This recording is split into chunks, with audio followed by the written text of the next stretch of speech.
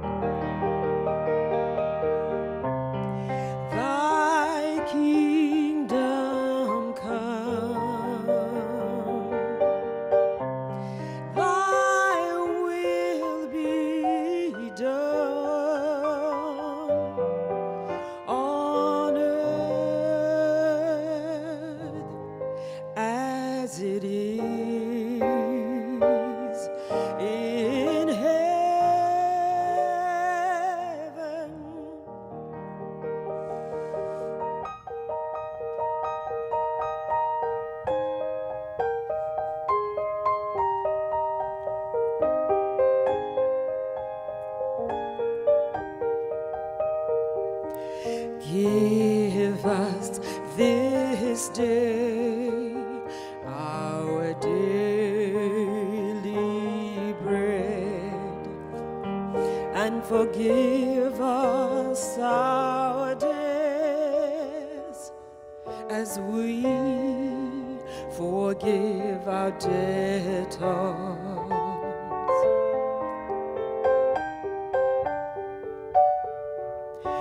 And lead us not into temptation, but deliver us from evil. For thine is the kingdom and the power and the glory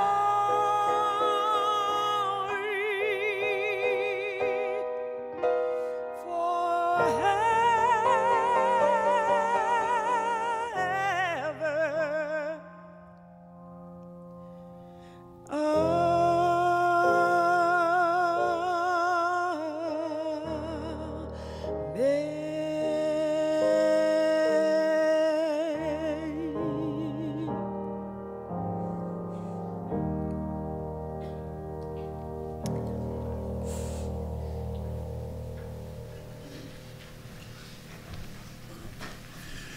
Next, we'll have a scripture reading by Josephine Beverly Murphy.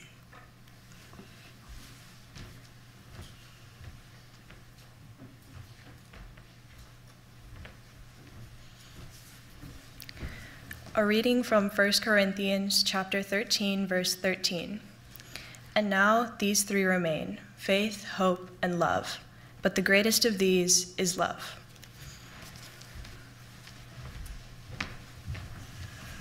Next, we'll have a tribute by John William Carter.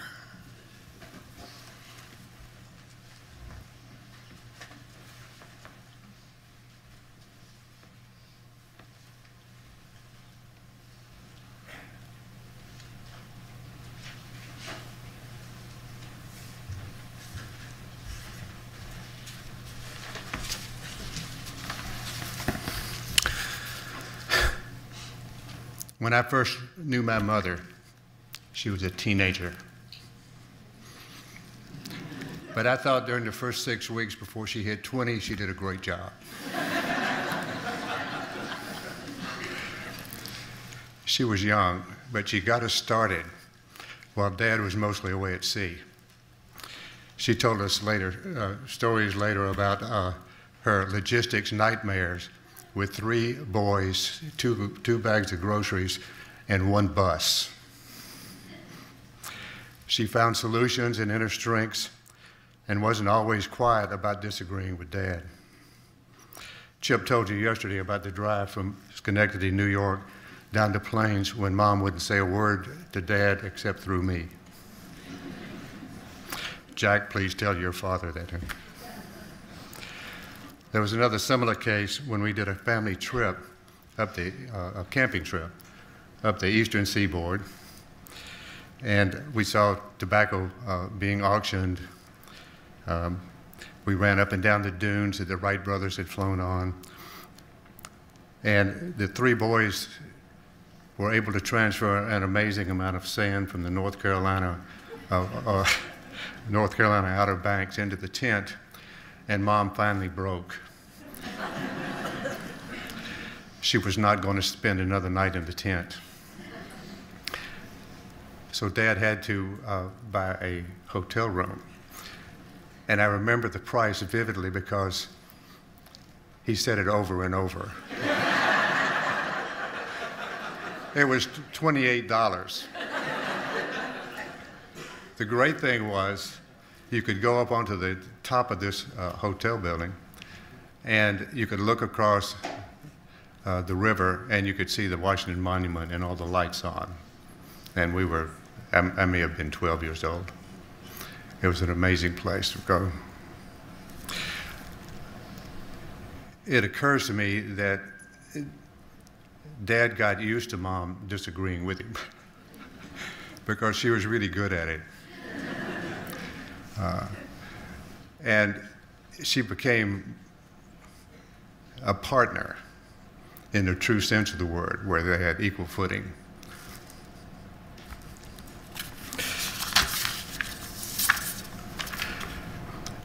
She was also good with numbers and thought that it wasn't right to pay the CPA because she was never wrong on the numbers. She was also somebody that you could trust when things got out of hand. I remember making an angel food cake after I got home from school one day. I was, again, 12 or 13. And I followed the recipe on the box. And I was really trucking along. And I put it in the oven. This was going to be great for the family when they got home. And I started a fire. So I turned off the oven and I called Mom, and she explained the difference to me between broil and bake. And then she came home so she could clean up the black crust on top of the cake, so maybe I could salvage something later on. My mother had a funeral yesterday. It had 3 presidents and 6 first ladies. And I believe that the reason that she was able to do that was because of what she had learned from us boys and what she had taught my father. Thank you so much for being here.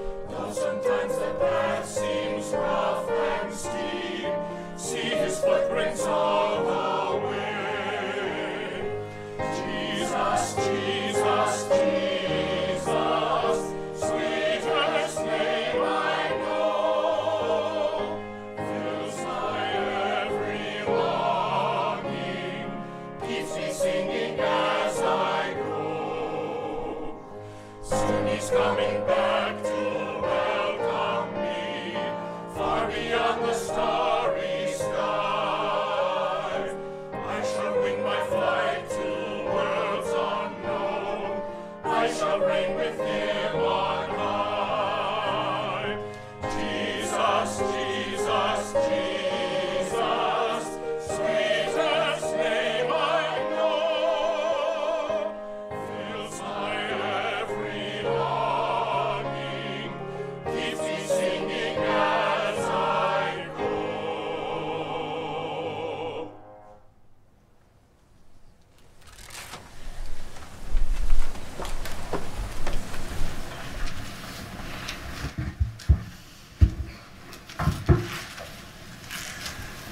Next, we have one of the tallest young men in the entire room, Charlie Carter.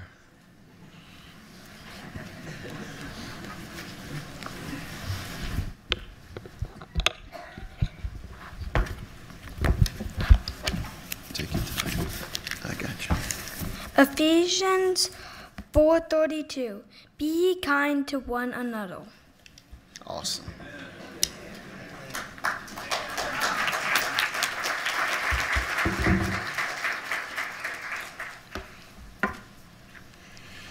And next, we have, he keeps me singing. I'm sorry, the tallest young man in the entire room, Josh Carter. It would be helpful if the preacher keep up, right?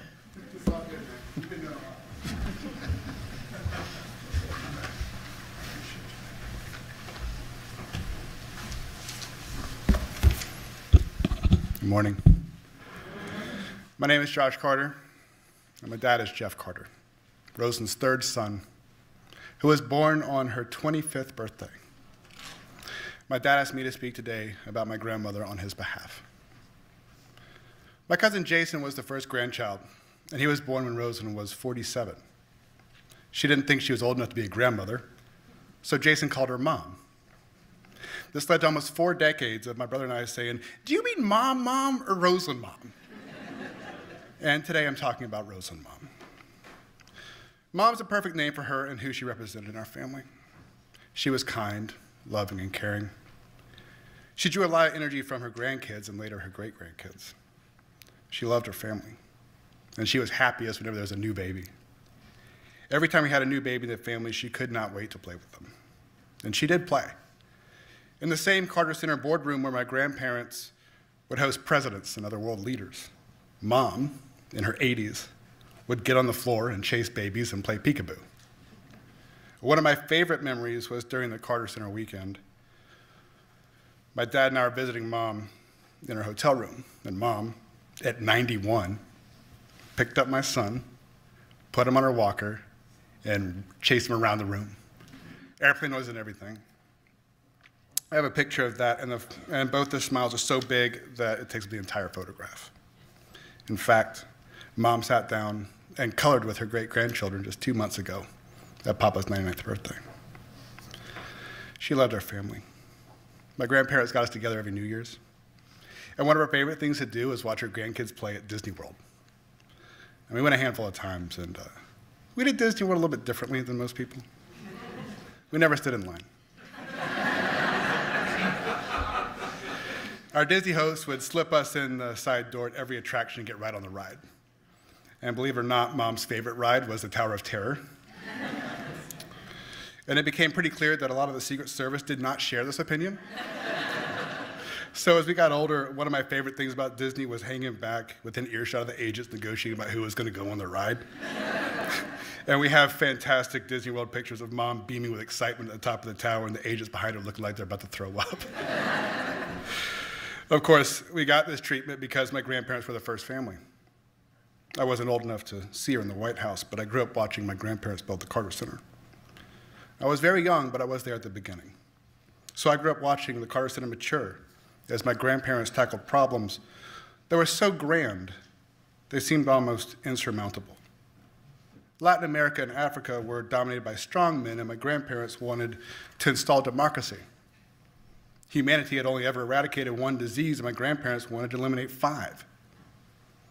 And at a time when mental illness was looked on as a failure of character, Rosalynn wanted to eliminate the stigma and treat mental illness as any other disease that could be diagnosed and treated. My grandparents wanted to do all 3 of those things at the same time, and they've been unbelievably successful. But no matter what she was doing, Rosalynn was always Mom. My dad worked at the Carter Center, and we lived close, so we were there all the time. And we would often meet up with her after she held a symposium on election monitoring or guinea worm. And Mom would just want to make sure that we were fed and to let us know that she had bagged up fresh blueberries from the farm. And in fact, I bet there are blueberries in her freezer at the Carter Center right now. It was fun watching my grandparents talk about their work at the Carter Center. When I was young, I just enjoyed listening to the stories, but as I got older, I started to recognize some patterns. My grandfather liked statistics, facts, and figures. If I want to know how many doses of Mectizan they're giving out to treat river blindness, I'd ask Papa. But Mom was motivated by the people. Mom's stories were about a performance that a village had put on in her honor. Or they would tell us about children playing in a village that was formerly afflicted by trachoma. Or she would tell us about the astounded joy on people's faces when they learned that something as simple as education and a filter cloth would rid the entire village of guinea worm, a plague so ancient that Moses wrote about it in the book of Numbers. She saw people in forgotten corners of forgotten places as people who have hopes and dreams and are worthy of love. My grandmother used the Carter Center to continue her 50-year mission to end the stigma around mental illness. And she built programs such as fighting for mental health parity and teaching journalists how to write about mental illness. And that was the strategist of Rosalynn. That was her political savvy. But the reason that she built those programs in the first place is the same reason she did everything at the Carter Center. Once again, she saw people that were suffering from mental illness as people who also have hopes and dreams and are worthy of love. Rosalynn went to almost every corner of the world and met with people from all walks of life. She worked with everybody, from world leaders to people living on less than $1 a day. And when she told us stories about the work that she was doing, she would only ever focus on the people, on humanity. Everywhere she went, she would tell us that the people were just as smart and just as capable as she was.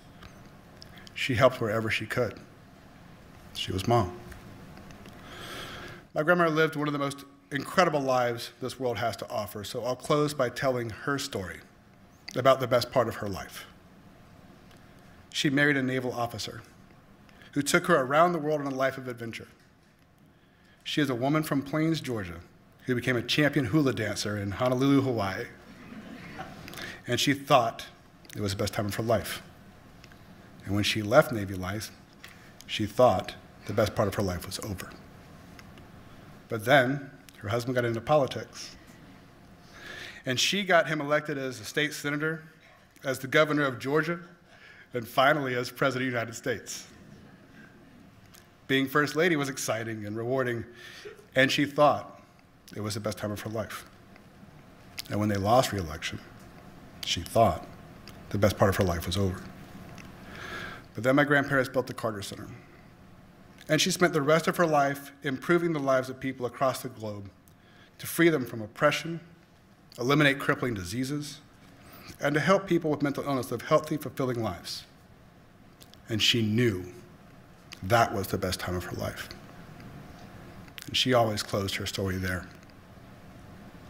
So today, as we celebrate her life, we know that the best part of her life lives on. But I'm still going to miss you, Mom.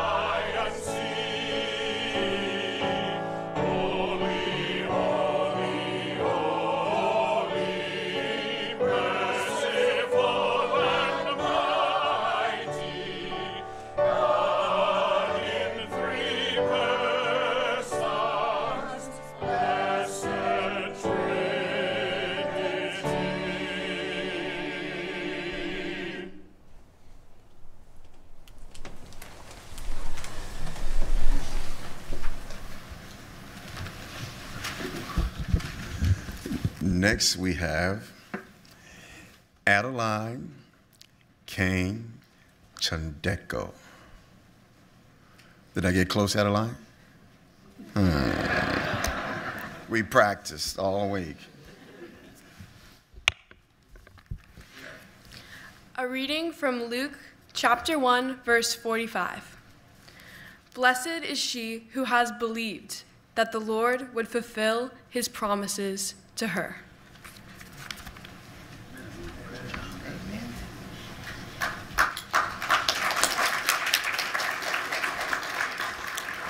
I believe she's going to be First Lady one day.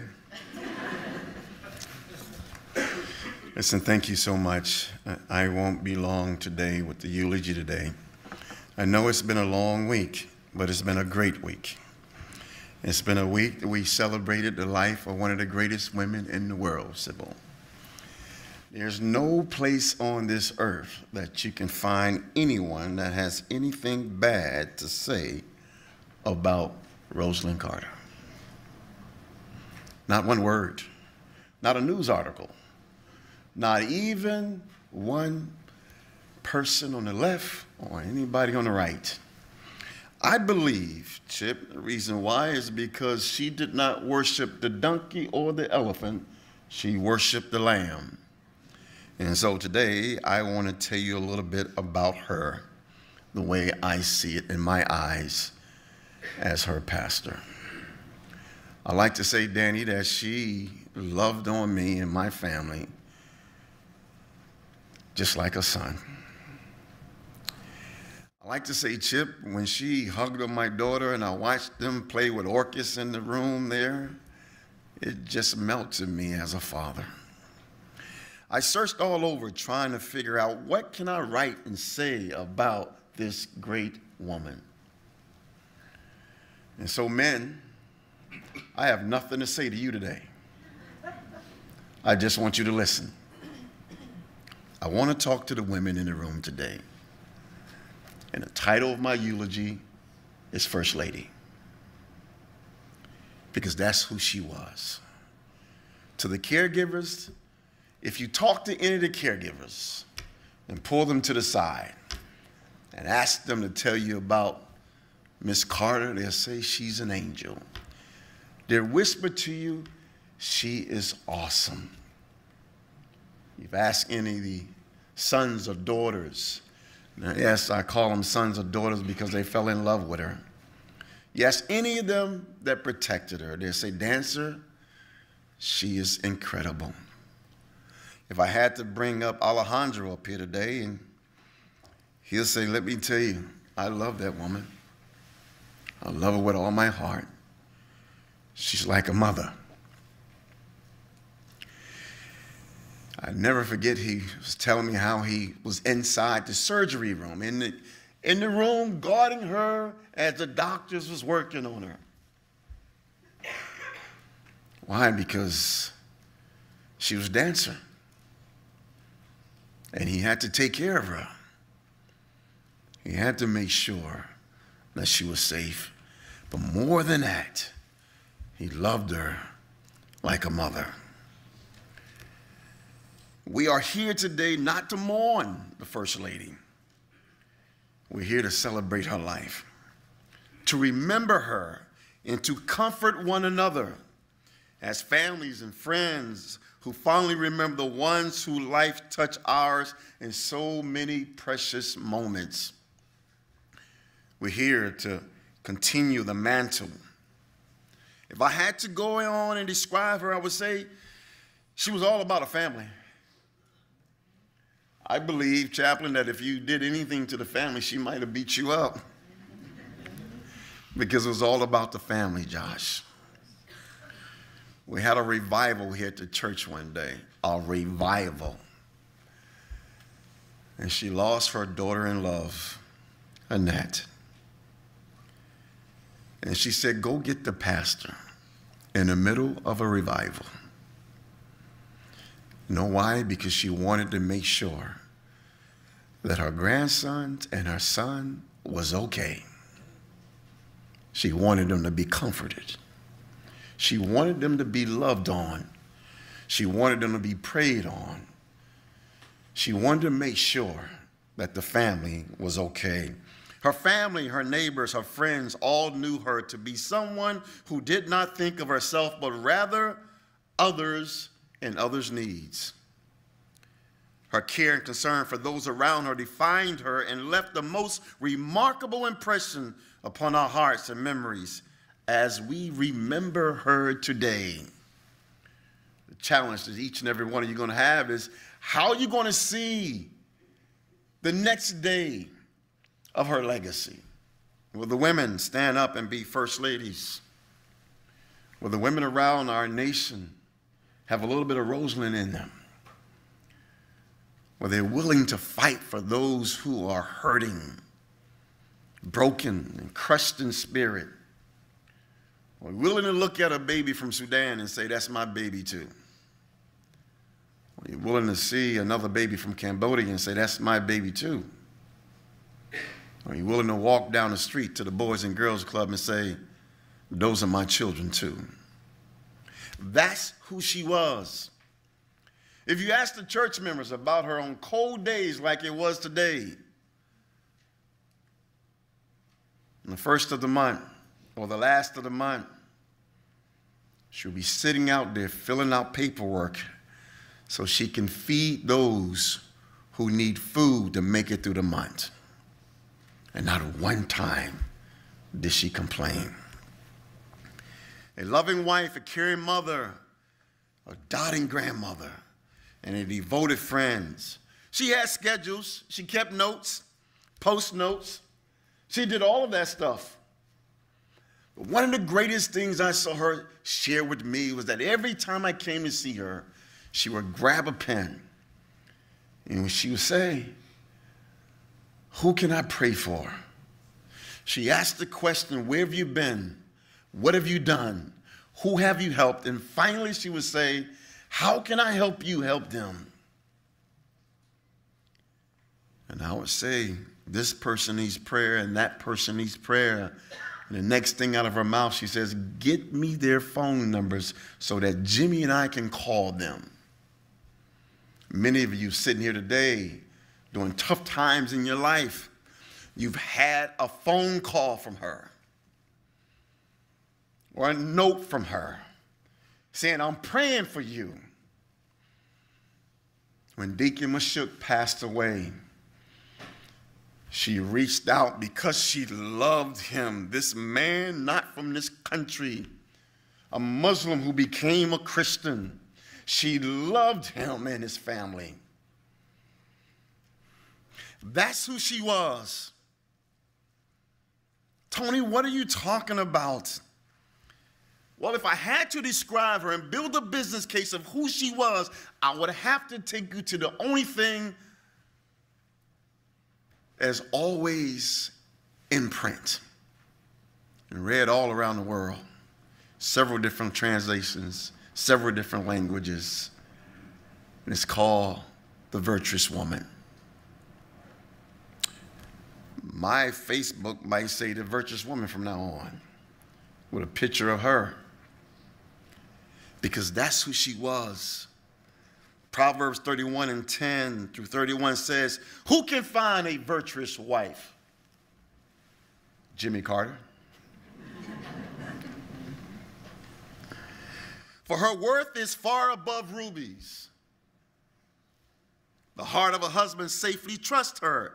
She will have no lack or gain. She does him good and not evil. In all the days of her life, she seeks wool and flax and will willingly work with her hands. How many of you seen Miss Rosalynn work with her hands? It goes on to say, she is like the merchant ships. She brings up food from afar. I heard Chip talk about her making sandwiches on a plane. And all on the bus, we're laughing about the kids talking about grandma making sandwiches on the plane and handing them out. She was that merchant.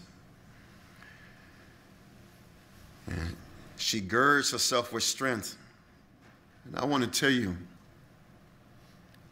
during our weakest times, I've seen her love on everybody around her and give them strength. The AIDS, her children, this church. The pandemic took something away from her. It took her church away from her. She wasn't able to come like she used to. And she always asks, how's Miss Carol? How's Miss Mildred doing? How's Miss Sybil doing? When she realized someone was hurting, she didn't ask for prayers for herself, she asked for prayers for other people.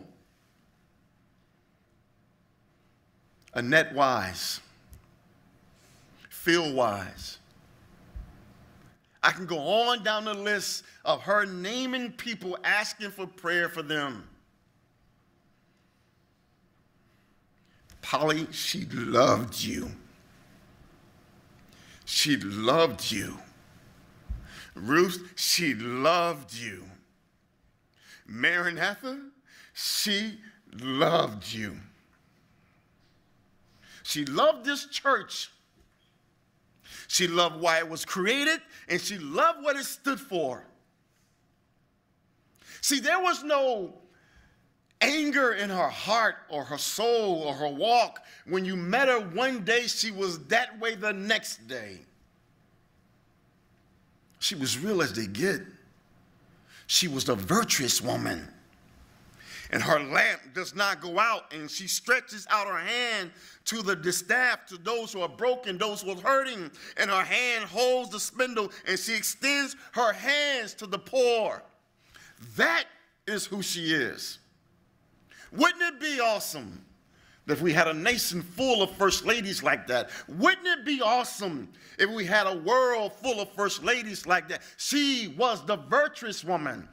Every man in this room longs for a virtuous woman in his life, whether it's Nana, grandmama, or even his wife or his daughter. Buzz, everybody longs for this virtuous woman. Some of you in here know what it's like to lose a virtuous woman. If you lost your mother, or lost your grandmother, or lost a wife. You've lost that woman who was the foundation, the matriarch of your life. And all of a sudden, your heart starts to think about, what am I going to do? And your mind starts racing and tears starts falling. But I'm here to tell you today, you should think about Miss Rosalynn. And don't complain. Because she was competitive. Oftentimes on the compound, President Carter is in his fast wheelchair. And Secret Service is pushing him at a nice little pace. Miss Rosalynn is in her walker. Come on, Tony, we're going to beat him today. Come on, we're going to beat him today. She never stopped competing. She didn't retire on the Lord. She didn't quit on God. Tony, do you have proof? Yes. She did more in her latter days than she did when she was in the White House. When half the country said we no longer wanted you, she said, I am still going to go to work. Why? Because faith without works is dead, been alone. And I'm a virtuous woman. Because I love my Lord. And I'm going to give him all I got. And all the way to the age of 96, she gave him all she had. She never quit, never complained. In the cold, she walked. I pull up on the compound, I asked the agents, how's she? Well, she was just out walking. Because she never gave up. Henry, she reach out her hand to the needy. She is not afraid of the snow for her household, for all her household is clothed with scarlet. She makes tapestry for herself. Her clothing is fine linen and purple. Her husband is known in the gates. You heard Josh say, First Lady got President Carter elected to Senate and then to the White House, and Governor made him known in the gates, and known all around the world. The Bible says when a man finds a wife, he finds a good thing. She was the virtuous woman. When she sits among the elders of the land, 122 nations, strength and honor are her clothing. She shall rejoice in time to come. She opens her mouth with wisdom, and on her tongue is the law of kindness, not division. Why? Because when her husband grabbed the Bible and placed his left hand on the Bible and raised his right hand to make a commitment to serve and serve well, she held the Bible. And as he made that commitment, she made that same commitment to serve and serve well, to be a servant leader with a servant heart. Wouldn't it be wonderful if we had more leaders that kept that covenant and served well with a servant's heart and not wanting you to serve them? That particular scripture goes on and saying at the end, her husband also and praises her, and many daughters have done well. And it closes by saying this, but you, First Lady Rosalynn Carter, have excelled them all. That's who she is. That's what she would want us to know. But she wants you to take it with her. Take it in the highways and the byways. Take it home to your daughters. Is it time now for us to bring back the virtuous woman who can stop our children from shooting and killing each other on the streets? Isn't it time to bring back more virtuous women that can tell government that we should not be locking up the mentally ill with those who are in gangs? Isn't it now the time that when men and women come home from fighting some of the longest wars, that a virtuous woman stand up and tell government we got to do better with our veterans who are having trauma? Isn't it time now? Rosalynn Carter would say yes. You have an obligation today, not just celebrate. You have an obligation today to live on her legacy and walk in her path. She would say to you today, don't grieve for me, for now I'm free. Don't grieve for me, because now I'm free. I've won the prize. Jimmy tried to beat me here. I got here first. I've won the prize. Tell him I beat him, and I'm waiting on him. But she'll tell you, don't stop. There's still too many homeless people in the world. There's too many people that still don't have equal rights. There's still too many people that are suffering from mental illness. There's still too many people that look at the color of her skin. She'll tell you, don't stop. Become that virtuous woman. And men, if you're listening, make room for the virtuous woman. That Adeline can grow up and be the virtuous woman of the nation. That Josephine can grow up and be the virtuous woman of the nation.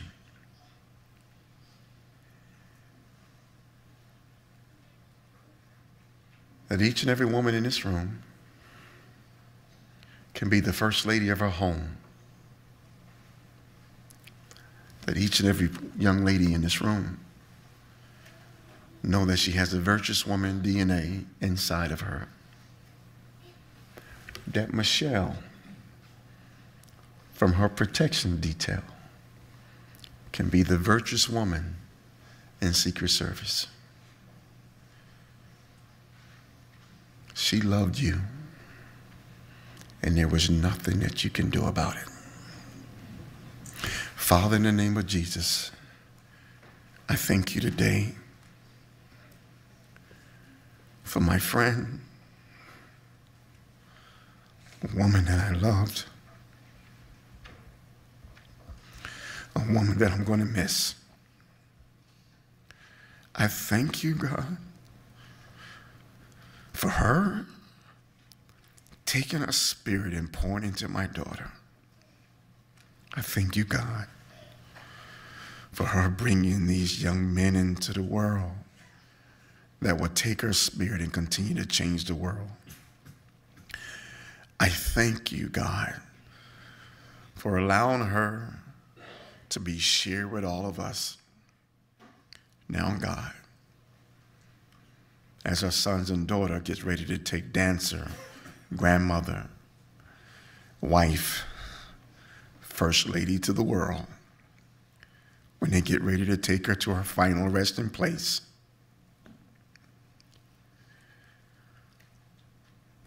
we will say, our first lady excelled them all. In Jesus' name I pray. Amen.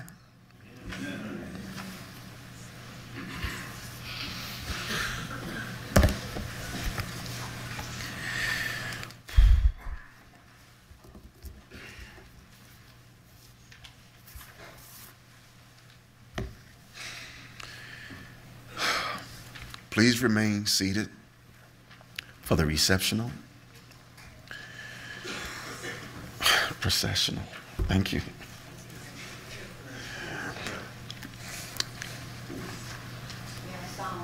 Yeah, thank you, Kim.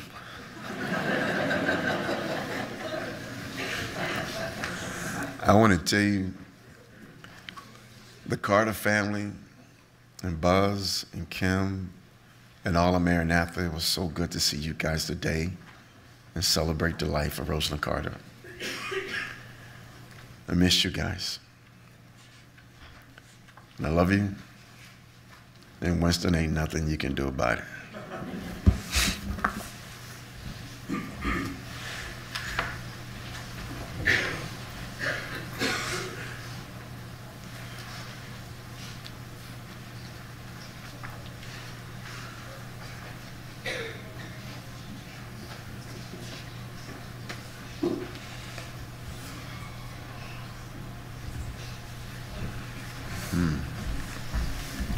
So that's what happens when you got a crying pastor. We have Amazing Grace, and we're all going to sing it all together. Can you stand, please?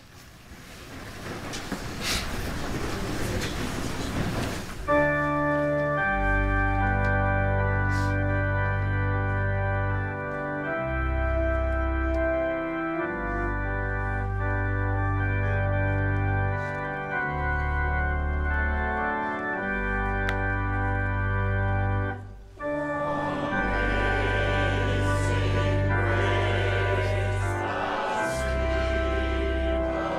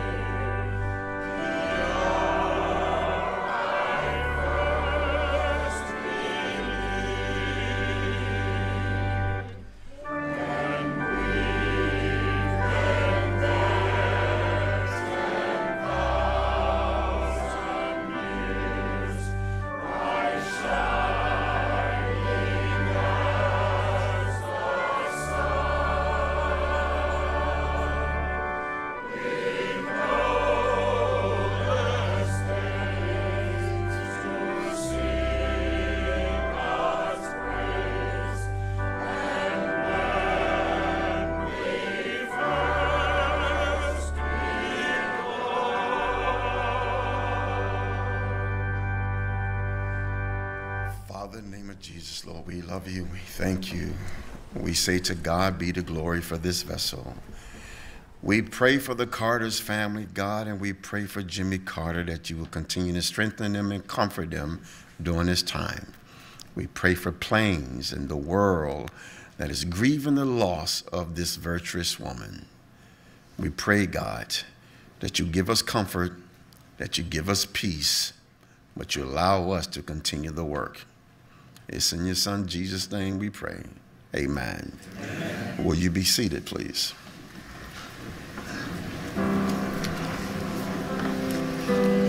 Please remain seated during the recessional.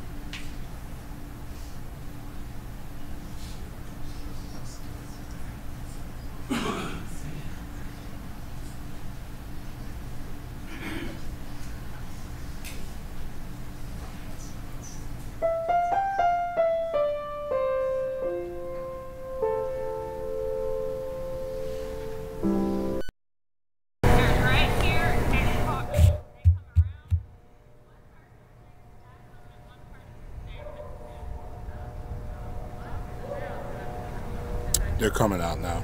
They are? Okay.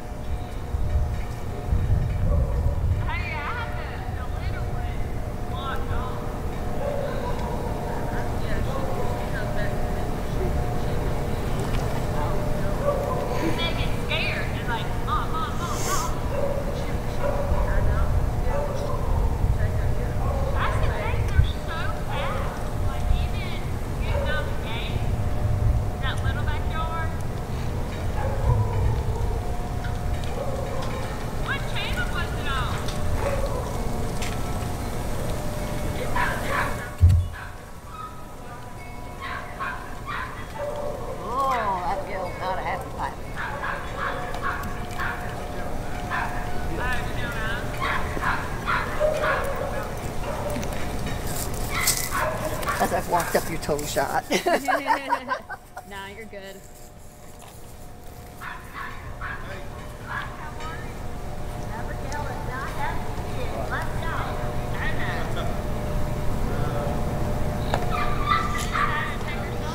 Morning. Good morning. How's it going? Guess it's afternoon now. Oh yeah, I guess it is.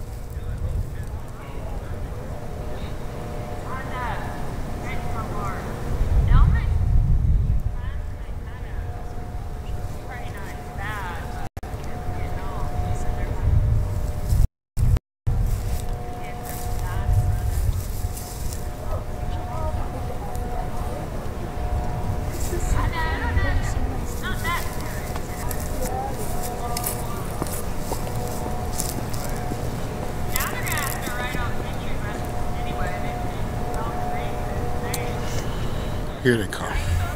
Okay.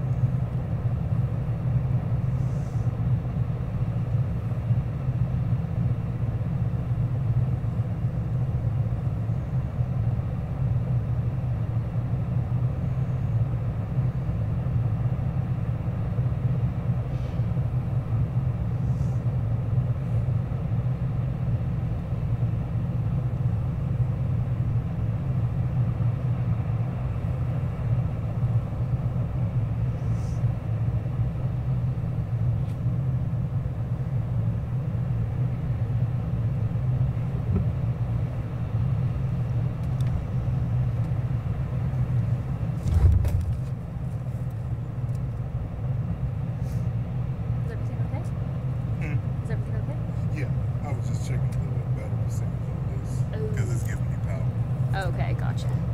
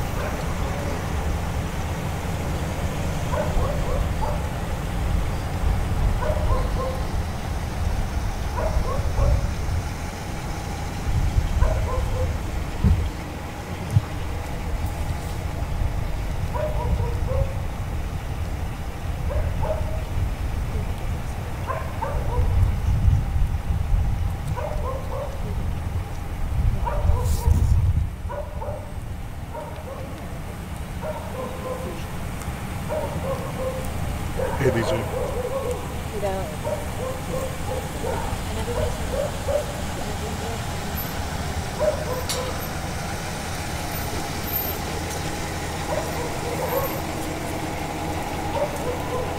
Okay, then. Appreciate that. Yeah, that's fine. Yeah, that's cool. All right, appreciate it, man. Yeah, everything good. I was talking to Victor as I got everything set up and all that. So we got everything set up. All right, appreciate it, man.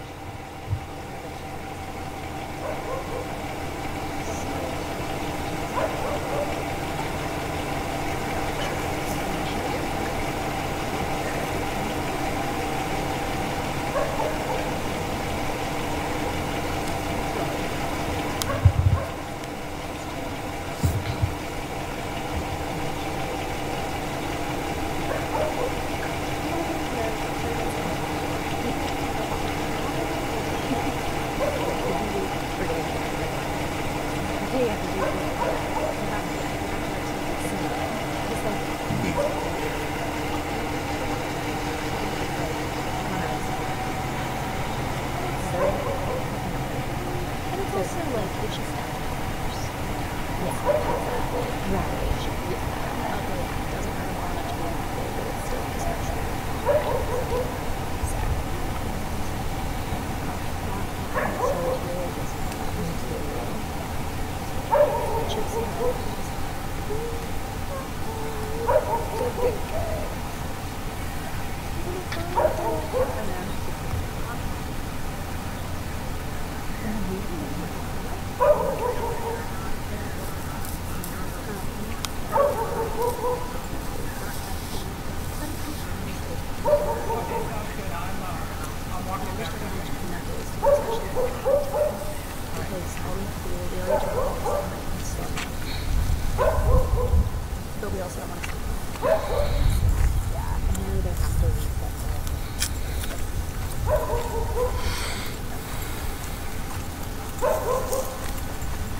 Hi there.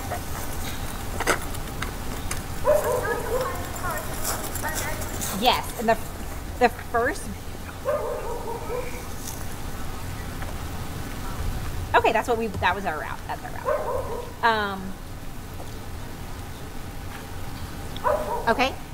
So quick thing, the first bus I'm gonna send is gonna be the big bus for Maranatha members to go to the luncheon, or no?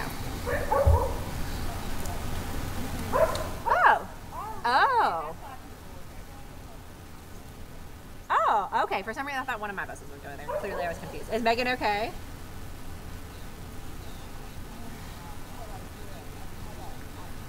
Okay, good. Is Megan okay? Good. Okay. 5 minutes.